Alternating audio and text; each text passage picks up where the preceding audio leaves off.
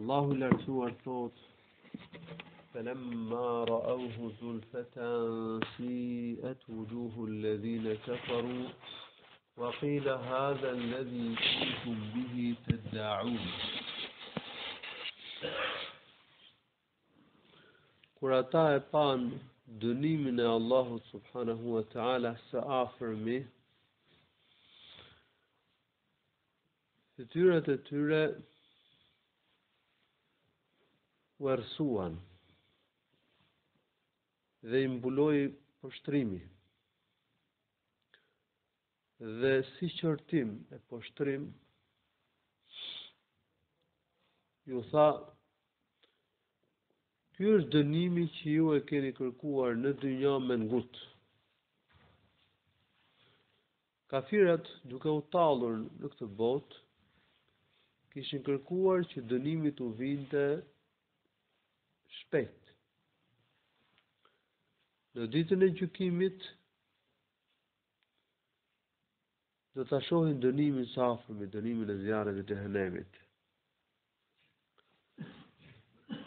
Do t'u erren fytyrat, do poshtrohen dhe do t'u thuhet si poshtrim: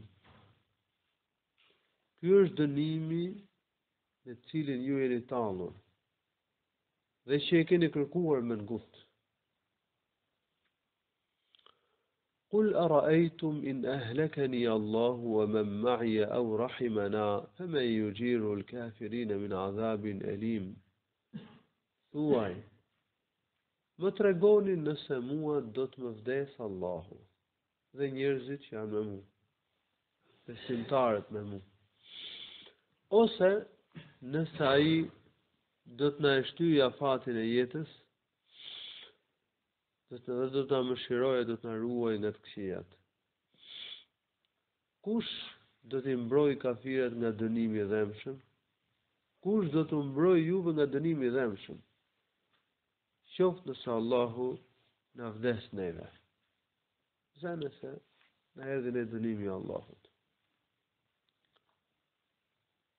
Ose varianti tjetër, Allahu na thua na lat të jetojmë. Kafirat kur të i mbrojë nga dënimi i Allahut, nga dënimi i dhëmshëm i Allahut subhanahu wa ta'ala?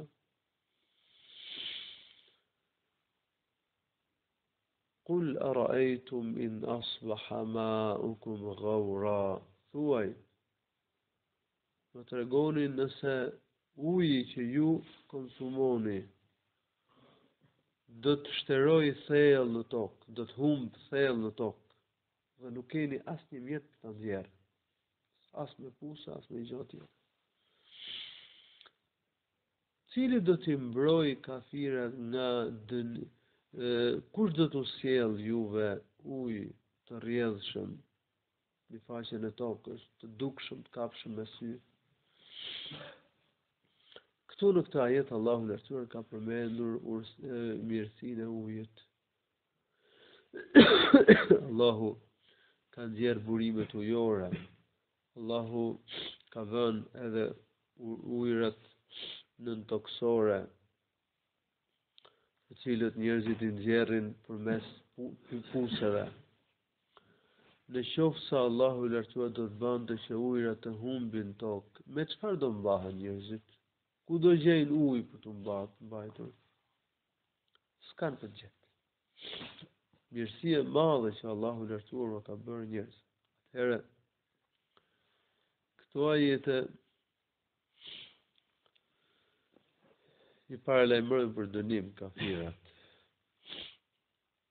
I friksojnë ata që nuk besojnë me dënimin e dhëmshëm të Allahut subhanahu wa ta'ala.